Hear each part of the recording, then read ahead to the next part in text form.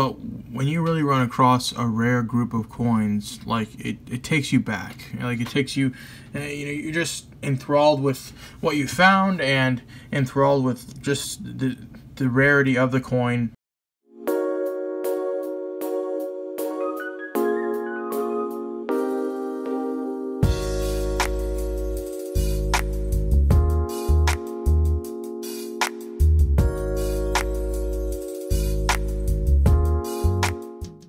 Hey guys, this is Drew with Christie Collectibles. Welcome back to a brand new video. We just stopped by Royal Coins Houston today. We spent about, in terms of value, we have about 10 grand in value in coins today. Filled up the whole box, but if you want to turn around, this is kind of what Galveston looks like. Follow that Lincoln right there. Anyway, Houston's flooding, but like I said, we found a few nice coins today. 94p.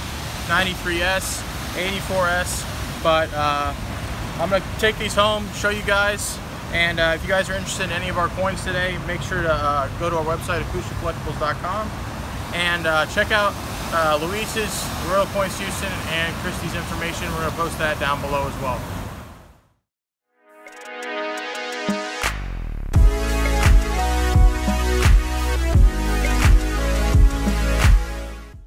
Alrighty guys, just made it home to the light box, and I wanted to let you guys know this is a truly special video just because of when someone says rare coins, they normally say like, oh, we're rare coins, we sell Morgan dollars, we sell whatever. But when you really run across a rare group of coins, like it takes you back. Like it takes you, you're just enthralled with what you found and enthralled with just the rarity of the coin. But let me show you guys this first coin. We're going to start off with the highest valued coins and move into the lower valued coins. This is an 1879 CC Top 100 VAM3 cap die.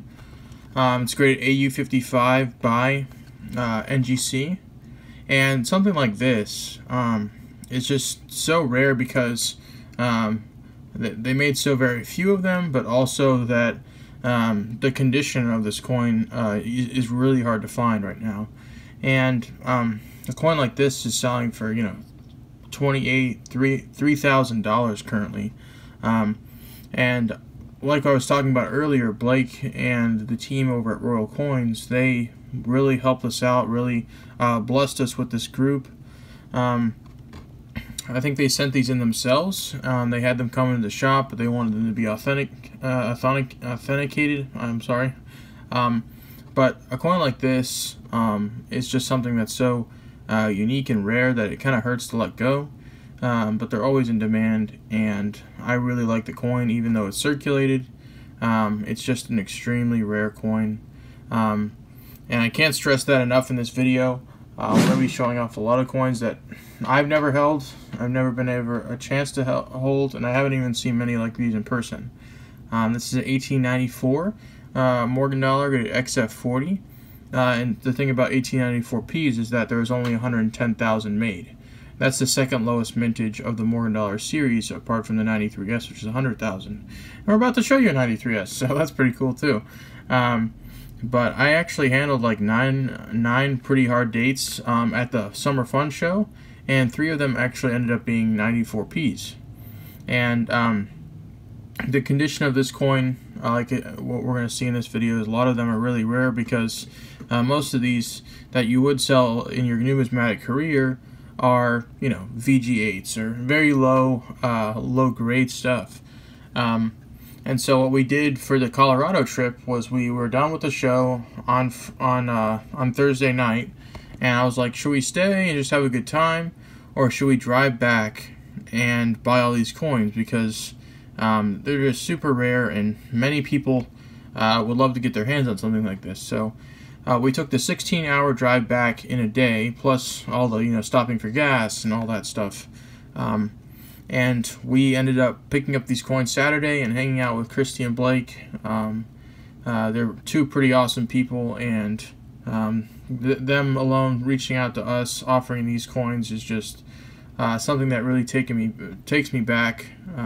It gives me a kind of an awe to coin collecting. Most dealers wouldn't even give you a chance. They're out for themselves many times, but Royal Coins is a different place. And if you guys ever get a chance to stop by there, you'll feel that atmosphere too. This is 1893S Morgan dollar. It's been cleaned. It's very good. It's actually good. I'm sorry, and it's been cleaned. But we always go back to the 95S, 95O kind of thing we should look for. The date's fully visible. Mint mark's fully visible. The coin overall isn't too worn to the point where some details are missing. So a coin like this, what we talked about probably a few episodes ago as well, is that when something like this pops up, buy it. The 93S is in front of your face. There's not many like them. There's not many that are out there. There's not many that are available. So many people just say, I need a 93S. I need 10 people need a 93S. So when you finally run into one, do your research in terms of pricing. But most of the time, you're going to find a group of people that need a 93S, and it's important to them that they have it in their collection. So you offering that as a coin dealer is something that's is important, but also is just a tough thing to get around, because most of the time these are very overpriced, because the dealers don't want to, they don't want to let them go for nothing, which is a good thing for them to do. But you also need to make money on your end too. So keep an eye out for these though. When you can buy them for a good price, make sure to. And we're going to be talking about a coin that's been hot lately, which is an 1893p. This coin has been circulated as well, but I think the value on this coin has probably doubled this year. Many of these were selling for like $250, $300 at the start of the year, and now they're selling for close to $500 in this grade, full retail. So once again, and I think that what would happen was someone brought it maybe in a book for them to look at, because we have the 93S, we have the 94P, we have the cap die. So I think they probably sold off many of the less common dates, or they were pretty worn, so they wouldn't really need to be authenticated.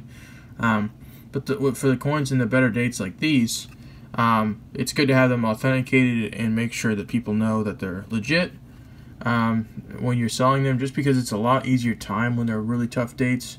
And for yourself, if we're about to show you a coin that it was on the verge of maybe AU55 to AU58, and for that coin in AU58, it's a $1,200, $1,500 price jump. So sending off to an authentication service sometimes is the value that you place in them, in terms of giving them the opportunity to tell you what grade you have, but also gives you a sure fact that you could sell your coin for the appropriate amount.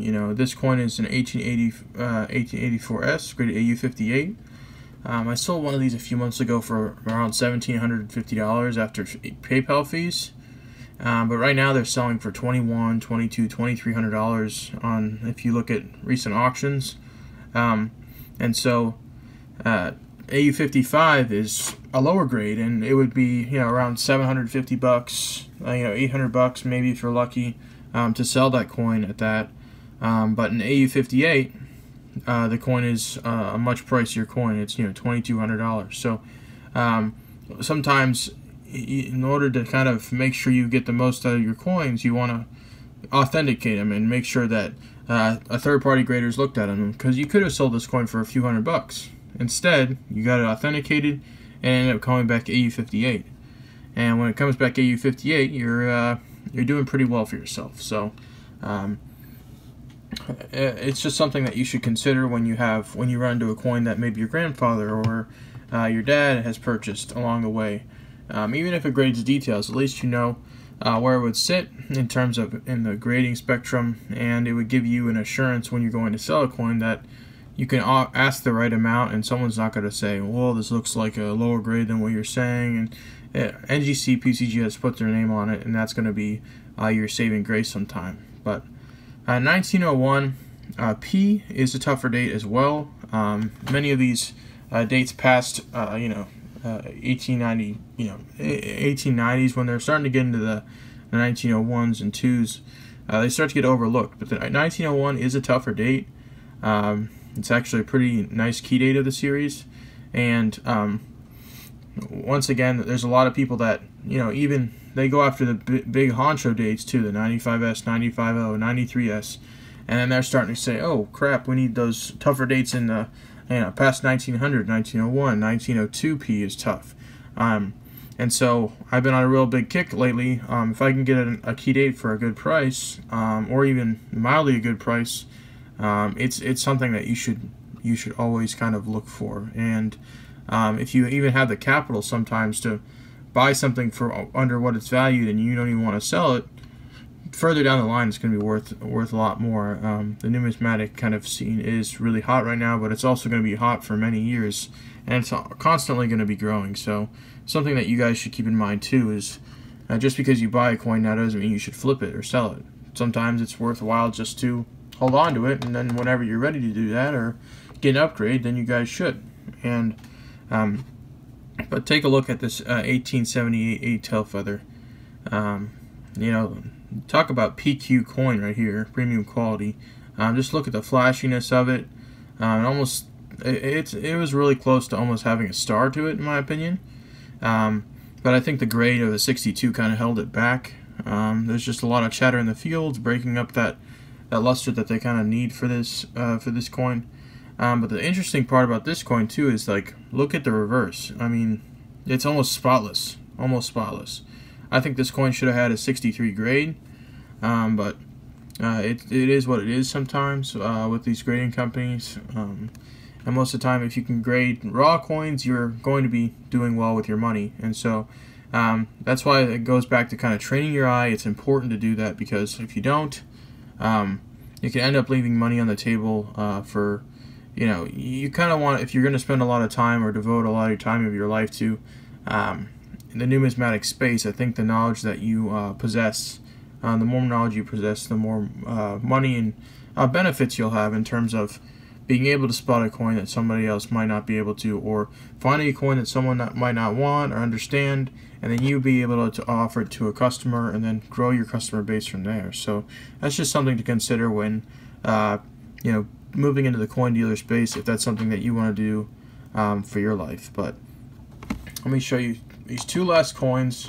This is the 1883S, and what I've kind of been practicing lately is having a date available in the series for someone to buy. So if I sell a 93S or if I sell an 83S, you gotta fill that back in with your inventory. So there's another 83S available for someone to buy. So if I show off an 83S, it sells. Then I need to find another one so it kind of fills back in that slot for me, because someone writes me all the time, hey, I need a 95O, I need a 95S. And sometimes it's good to have that placeholder there, because when someone calls, you can help them, you can answer.